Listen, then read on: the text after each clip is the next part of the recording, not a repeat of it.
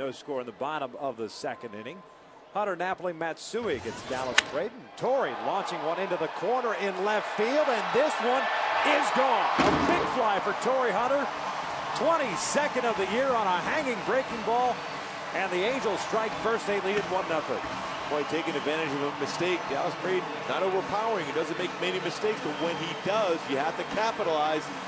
That's exactly what Torrey was able to do. Stay back long enough to get the good part of the bat on that.